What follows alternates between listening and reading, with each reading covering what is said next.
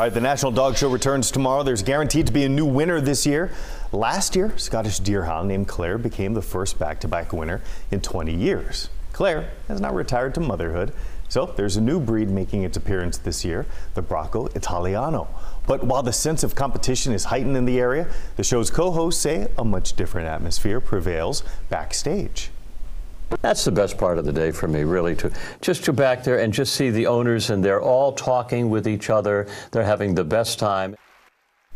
And in preparation of the big show, one of the judges is joining us now. We welcome Adrian Woodfork and his dog, Vito. And of course, Adrian is very familiar to KCRA 3 viewers. He used to be a reporter and host here. But specific about the dog show, how did you even get into hosting and judging?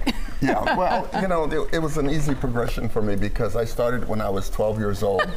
And then when I went to my first dog show with a dachshund, I saw a Doberman, and I said, oh, this is the dog of my dreams. But anyway, years later, I was able to get, when I moved out of my parents' house, a Doberman. And then I became a breeder, and then a natural progression would be becoming a judge if you want to, and I really wanted to become a judge. Yeah. So I'm a judge, breeder, and an exhibitor. Nice. Now, when it comes to judging, again, Vito, beautiful dog here, what are you looking for when you see these dogs in front of you? Well, the AKC has a standard for each breed, and a lot of times people will say, well, how can you choose one dog over another, a big dog over a little dog, or whatever? So it's all about choosing the dog that comes the closest to the standard. I see. To the standard that the AKC, like Vito is an excellent representative. He's a champion of the Doberman breed, and there could be a Pekingese. Now maybe that Pekingese might be a better Pekingese than Vito is a Doberman. Okay. So you go with that. But I will be judging the working class at the show, and what you do, the standard calls for, like on a Doberman, an almond eye. He has an almond eye.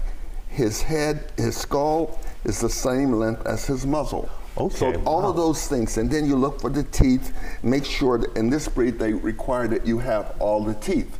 And a big fault is if they have missing teeth. So not all breeds do that, but the standard for the Doberman is such. So then you go down and you feel the shoulders. He has tight shoulders. He has good, and for a working dog especially, you want to see the muscling.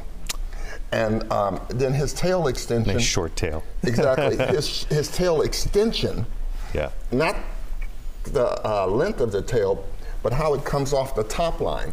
That's excellent. It doesn't stick straight in the air. That would be called a fault. Adrian, as a judge, how do you prepare for the competition? Obviously, we know how the trainers and the owners prepare, but how do you personally prepare?